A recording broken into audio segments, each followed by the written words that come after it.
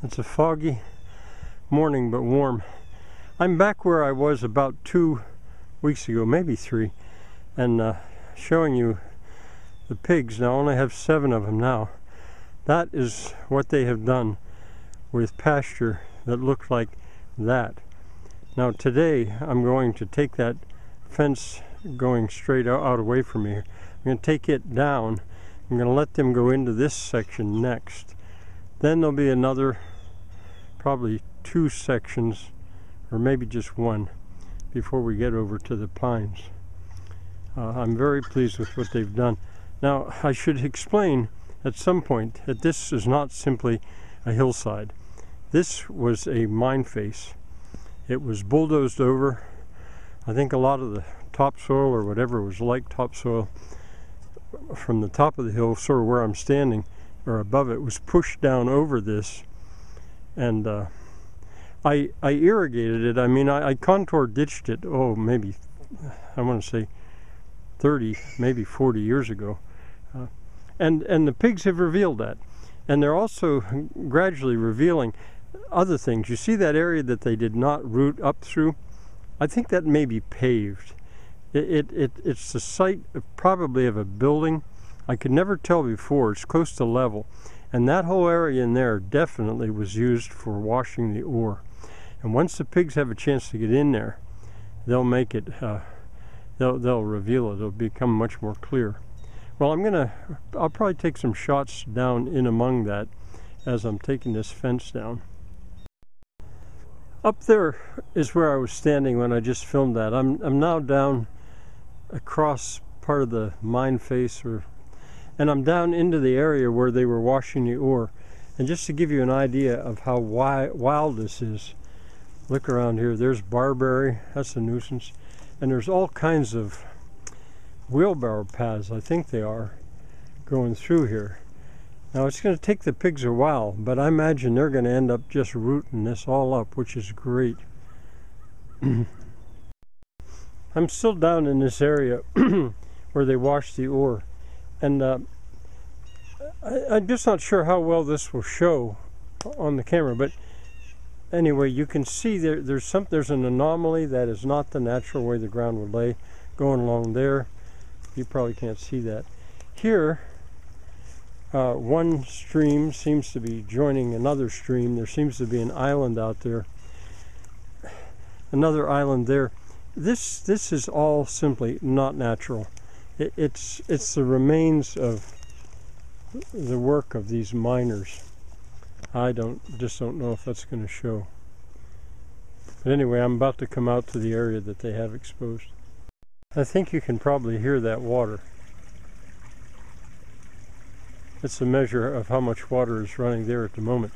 And why I wanted you to hear that is because I can divert that water up above and take it up to about where that old apple tree, that seemingly dead, almost dead apple tree is. Well, I can bring it just below that gate, that shiny gate, and then I can drop that on a very high water wheel, which is part of my plan.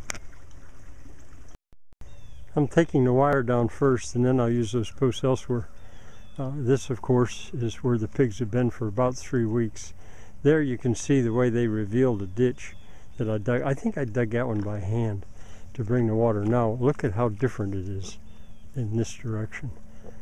There the pigs have not yet been. They're going to make that area in a very short time. They'll make that area look like this area. And you couldn't do that with a plow. I don't care what kind of equipment you got. You simply couldn't do it. They do a much better job. Sally remembered that there was a fence there, but she crossed in pretty short order. Usually they'll study it for a long time. Now I'm going to go work my way back up and gather up the fence posts. She probably will go around the perimeter checking things out. The pigs are generally pretty easy to keep in. Another thing I wanted to tell you about this area is that, well, maybe later's a better time, but since I started, there was a sort of a makeshift road built up to bring timber down out of the woods up there. Then they ditched it on the one side and went through, so it cuts across everything and caused real problems with drainage later. That will be revealed as well. Here's Molly, still looking so skinny from having had those 8 piglets on her for so long. She'll figure it out. She knows where to stop. But she'll probably figure it out in short order too.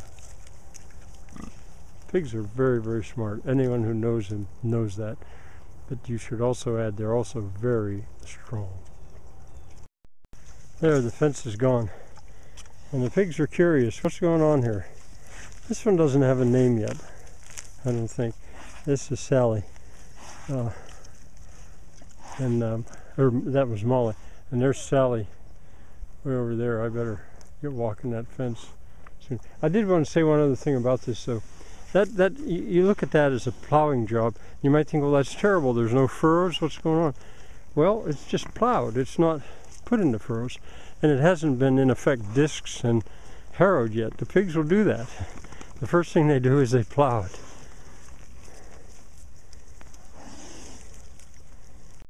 There's Molly, skinny Molly, doing her archaeology work. She just found a jaw from a deer, I think it was, carcass that had been there. Down here exploring, seeing what they can find. They'll find a lot. This may be too subtle to see, but the pigs have revealed old ditches that I did maybe 40 years ago as I was trying to figure this out. That's a contour ditch, and the fact that the rain is laying there helps to show it. There's one there, and there's one here as well. And I went across this in several places trying to figure it out because the lay of the land was just not right. And I'm sure it's because right in here was a plaza or a building or something or other. And the pigs will show me eventually. But anyway, I wanted you to see that. Little by little, they're going to reveal all of this stuff. Finally, I want to show you what this looks like from down below here. There's that area which they, for reasons I don't yet know, have been leaving alone. And there's the plowed area. But I'm going to work my way up this fence to show you what a stark contrast there is between what's on the right, which they have had access to, and what's on the left. There's a ditch that goes right here. They haven't revealed that clearly. You can sort of see it here. I plan to let them over here to the left of this as well, because that really high waterfall that I talked about, water wheel, it'll be this side of that big catalpa tree. And I'd like them to clean this all up. Here's a ditch which you can see. Okay, well it's not so apparent yet where they plowed it, but look at how different that is from this. And some of you may look at that and say, well, that's bad. Look at how green that is. Look how thick the sod is. Yeah, but it's sod bound. I don't know if you ever heard that term or not. It's okay, good for some things, I'm sure, but not if you ever want to turn it into garden or agriculture or plant annuals. And here's still another one. You see the stark contrast between that and this. And then finally, that one at the top, which I showed you from the other end. I can bring the water from back around those pines all the way to here, virtually on a dead level contour line, and then drop it right there, which is what I'll do for that water wheel if I get far enough along to do it.